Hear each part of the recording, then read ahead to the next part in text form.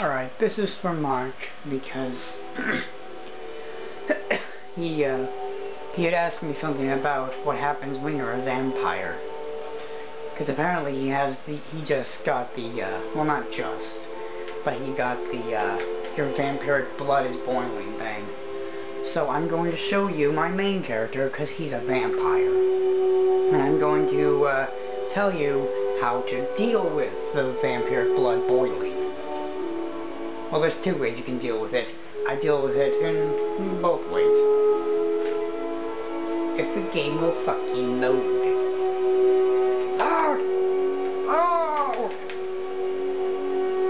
Also, Mark, did you actually delete that comment where you asked about what that blood boiling thing means? Because when I replied to it, alright, I approved your comment, then replied to it, and it said that your comment didn't exist. Oh. I was in this DLC apparently, and there's a random net going underwater. So yeah, this is the Vampire Lord. I love it.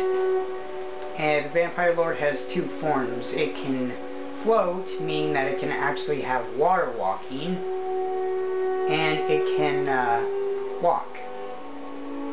The same button that you use for, what the hell, I've never seen a net actually on land. Unless I'm attacking. The same button that you use for sneaking is the same one that you use to switch between your walking and flying modes. And there's a significant difference between those two. Will you go away? You're creeping me the fuck out.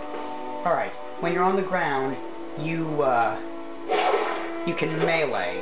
And if you power attack an enemy who has low health, you'll actually perform an execution.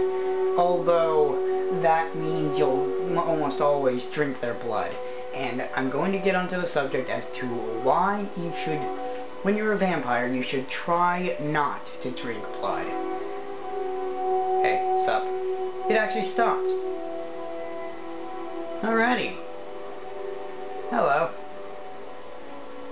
Hey, go away. Okay then.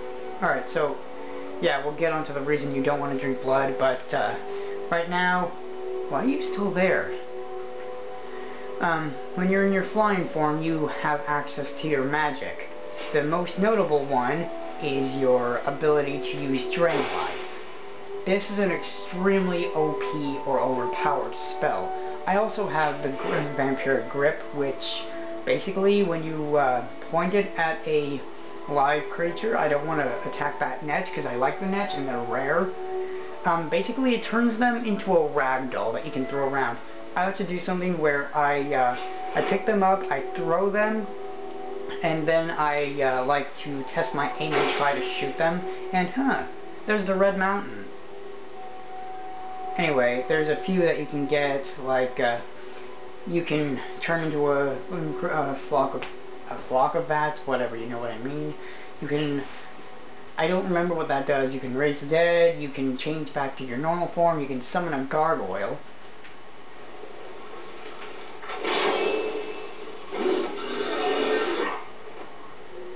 Yeah, they're cool. Ah, will you go away? You're creepy. You can use the Vampiric Sight, which is night vision. What the hell, did something explode? And there's the Vampiric Grip again. For now, I'm gonna show you my normal form. So, oh wait, I have it on, yep, I have it on revert form. So, oh, first I'll show you my Vampiric perk tree. Now, when you kill enemies either with a bite attack or with the Drain Life spell, you gain experience for the Vamp Lord tree. The first one you can get is the Power of the Grave. You get plus 50 to health, magika, and stamina when you're a vamp. There's that thing, so you can, if you kill an enemy with a power attack bite, you'll completely heal. There's that thing. Oh. This one, alright, this one, when you have it, bats will surround you when you enter combat, and they'll not only attack enemies, but when the enemy is dead, they'll actually like go into the body, drink the blood, and leave. I actually use it to determine when something is attacking me, because no matter where the creature is, if it sees you and decides to enter combat, it automatically causes the bats to come, so you'll know when you're going to be attacked. I haven't done this tree yet, but well, I did. But then the game froze once before I had time to save, so, yeah. Alright, so now you can see myself in my real form. Oh, and it's actually daytime, I think. Wait for it, the transformation back takes a while. Ah, so there's my normal person. I don't know if you can see it, but his face, there's actually, alright, the war paint I chose was it was a handprint that was blood red, so it looked like someone had like one of his victims had made one last feeble attempt at fighting him off. But now that he's a vampire, it's... Oh, my gargoyle died. Now that he's a vampire, it's perfect because it looks like his face, his mouth is leaking blood. So yeah, you get to see my main character now.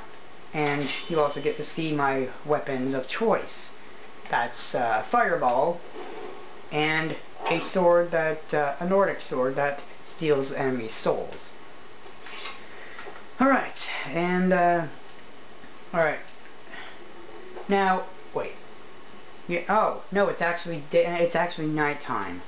But I'm gonna fast forward so you can see. Cause, alright, anytime between 7 p.m. and 4 a.m. you're safe when you're a vampire. But at 5 a.m. your vampiric blood will boil. So unless you have that means that your health, stamina, and magika have 0% regeneration unless you use either potions or enchantments for it. Or spells. And, yeah. Now, I actually have enchantments and shit to counteract this, because, as you can, it'll go up slowly, but you can see that I actually regen my stamina even though it's day, and I regenerate my magika even though it's day. The only thing I don't have regeneration on is my health. You also get a weakness to fire when you're a vampire. However, I have something that somewhat counteracts that. Where is it? There it is. My necklace. And you get a lot of perks as the vampire. Like you're immune to disease and poison, etc. You're 25% harder to detect when you're sneaking. Where is it? Oh. This isn't related to the vampire, but it's one of the things you find in the black book called the Winds of Change. It's completely useless. It says that your attacks, shouts, and destruction spells do no damage to your companions when you're in combat. They still take full damage, so this is completely useless. Oh, that's just a thing that you can get with one of the side quests as a vampire. Yeah, so I actually can regenerate. And anyway, the reason you don't want to drink blood is because, well, I have to say it right now because the time's almost up and I don't want to make this a two-parter. Alright. Well, the longer you go without blood, I think it happens like every week or so you go without blood. God, that was creepy. You will gain, your weaknesses to sunlight and fire will increase, but all of your other powers will increase as well. What the? Hey, get back here! Get back here! Get back here! Need something. Okay, what the hell were you? Alrighty then. So yeah, the longer you go without drinking blood as a vampire, the stronger your vampiric powers become, but the stronger your weaknesses become. The hell was that? Alright. So that's pretty much being a vampire in a nutshell. So, is that guy still pissed at me for almost killing him? Nope. What the shit fuck? Okay, I just saw something out of my nightmares.